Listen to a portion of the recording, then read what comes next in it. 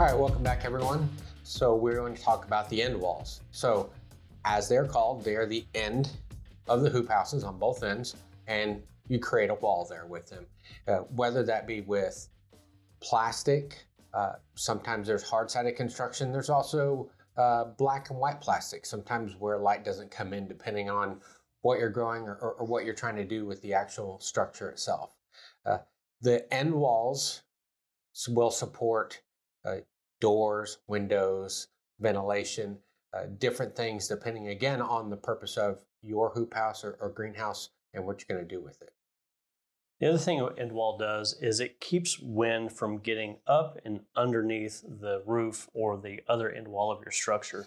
So anytime that we've ever seen a hoop house fail out on social media, it's a lot of times because there's either damage or a hole, or they haven't built an end wall at all. And in essence, they've just built this big parasail that then can be lifted up because of the uplift of the wind underneath there. So you're basically telling the wind, hey, you can't get in here and cause any damage, just like you wouldn't want the front of an airplane to not have a window on it. You like that? Mm-hmm. I do too. All right. Or driving a car without a windshield. Yes. Yes. So sometimes you can see a polycarbonate end wall. There's all kinds of different polycarbonate. There's U-panel. There's R-panel, there's corrugated, which you'll typically find at the big box stores. And there's also twin wall polycarbonate that has been specifically designed for greenhouse applications. The reason Bootstrap Farmer doesn't carry that, and we can get it, but we have found that shipping that all across the country is opening up to a lot of damage. Now, that's not to say that that's going to happen to you, but Bootstrap Farmer specifically specializes in very affordable yet very strong greenhouses that you can put together yourself. And that end wall is typically seen in more of a greenhouse situation where you see more automated controls. Again, we're more about seasonal extension and 4-season growing with crop selection and things like that. So the end wall, like I said, you would typically see in a greenhouse scenario. And I would also say that any type of polygal or corrugated or like coroplast material, 8 mil thick, is also very expensive. Right. And for a lot of folks that are either going to furlough this or use their hoop house for this 4-season growing, that expense is simply not needed. So we're not anti-polycarbonate. We just don't need it in most of the applications that we do here at Bootstrap Farmer. So next is the doors. And people always say, well, what kind of door do I need to put on here? And the first thing that we're going to ask is, or what type of operation are you going to do? What type of equipment are coming in? And by equipment, I do mean a tractor, but I also don't mean a tractor. And equipment can be a harvesting cart, a wheelbarrow, irrigation supplies, maybe a backpack sprayer, maybe a Jang seed, or whatever the case may be. The door has to accommodate, for instance, I had a bed prepper, which was one of those big wheeled preppers like that, but the bar was pretty long. I mean, you could drag your knuckles on it. So if I had built a door anything less than 36 inches, it would have been this big pain every time I went in and out. Secondly, crop selection is going to have something to do with that. I had already mentioned about the double doors or how the doors face out. If you're dealing with vining crops, because you're going to have to take 60 and 70 foot vines out of here, it's much easier to do that through a double door than it is a single door. A lot of people like to use the door for ventilation. I'm not a huge fan of that because, like we said, the end wall is there to keep wind from getting up and in there, and you're kind of susceptible to that. I'd much rather you see ventilation either with sidewalls or a gable vent that's going to help protect a lot of that wind from getting out and passively dump anything that has accumulated at the top of the hoop house. So the doors, they can be like ours, which is a welded steel frame with a welded steel door on hinges and the correct hardware. Make sure that your hardware has it where you can get out from the inside versus rather just latching at the front, and then you're kind of stuck in there and you got to poke a hole in your plastic. So just keep in mind that there are special pieces of hardware designed to fit your greenhouse so you can get in and get out. So the other thing that the end wall can do, like Julian said earlier, is give you a frame to support vents, windows, anything basically, we don't know what you're going to do with your structure. That's part of why a hoop house is so great, is because it is so versatile and you can do so many things with it.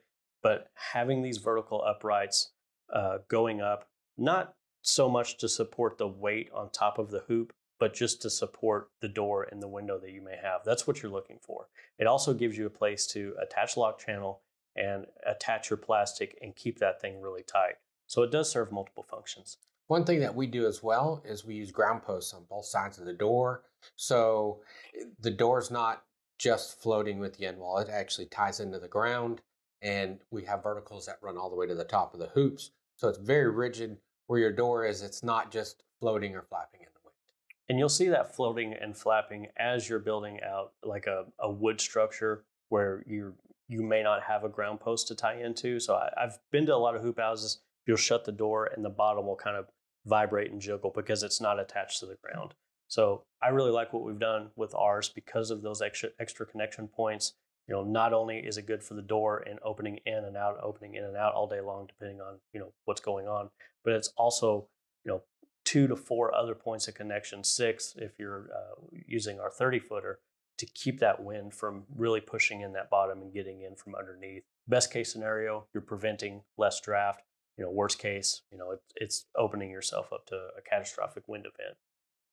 All right, so just a couple extra bonus tips on the end walls, and this is primarily thinking about the door. Number one, a lot of people, and I do like this, especially if you have a DIY option or something like that, and you're having to make your own end wall, is they will buy a pre-hung door to, number one, save time, and number two, buying a door is better than constructing one out of 2x4s, which tend to get real heavy over time and will wind up sagging. So if you do get a pre-hung door, just know that the door, although it's metal clad and it's designed for being on the exterior of a house, that the door frame itself more than likely is not, because that door frame is going to be hidden behind sheetrock, siding, and on the other side, it's going to have the drywall and the paint. So make sure that you treat that door frame with some kind of high-grade paint and keep the elements off of it. Number two, the hardware for the door itself. So Bootstrap Farmer, we use a custom welded frame, custom welded door with hardware that was purposefully designed for this hoop house, being able to get in and out. You know, our hinges are made in Ohio to our specs, and they're very much our hinges designed specifically for this door. But if you're not using one of our doors, consider upgrading your door hardware to more of a commercial line. And the difference is, if you go to the big box stores, you have a commercial line of hardware and you have like a homeowner grade of hardware.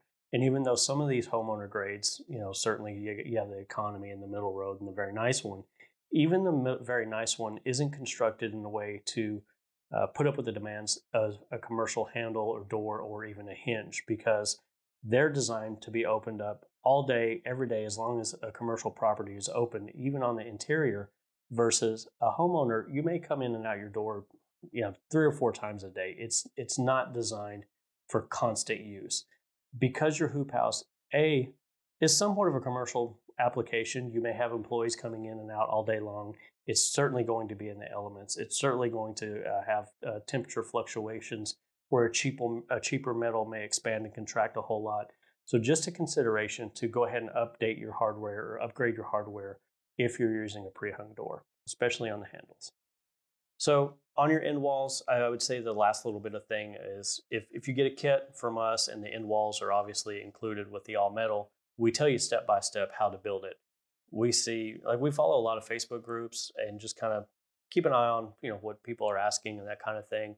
One of the number one question is, how do I build my end walls? How do I attach the wood to the frame? You should be able to find, with whoever you get your kit from, at least a page or two of how to accomplish that. But just know that there's so many different ways, and there's some wrong ways to do it, but by and large, there's so many right ways to do it. And you just have to, hopefully you have a little bit of construction background, or at least you've been able to watch plenty of videos. Don't let the end wall intimidate you. Don't let going from wood to metal intimidate you. You know, the tools are just slightly different, but it's super easy to do. Just find the style that works best for you. Read the instruction manual. You know, if you didn't get a kit from us, call the company that you got a kit from and see what they recommend. and I'm sure you'll be just fine. Up next, we're going to talk about the hoop house doors in particular in relationship to the end wall. We'll see you then.